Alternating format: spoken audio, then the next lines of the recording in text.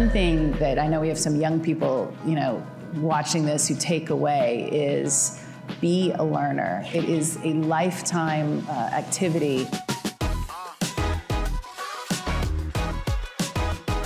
So it really just boils down to how can technology solve your problems rather than trying to figure out how to fit problems into a technological mold. We just continue to believe that this vision for AR is really what's going to drive, the next major computing platform, not virtual reality.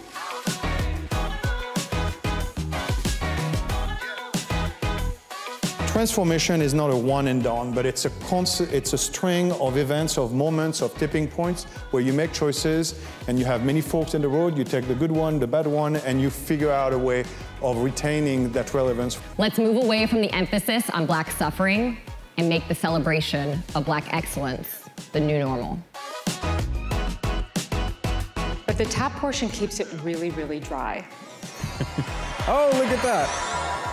It's really important that we don't ignore feedback, but I much prefer to lean into the love than the hate of the brand. And there's going to be people you can't convert. People are going to become the largest and richest and most diverse set of their own data. And amazingly, even though that sounds obvious, that's not actually true today.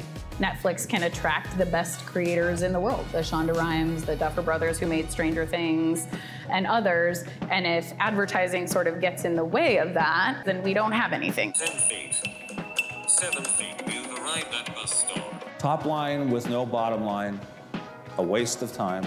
Bottom line with no top line, just a matter of time.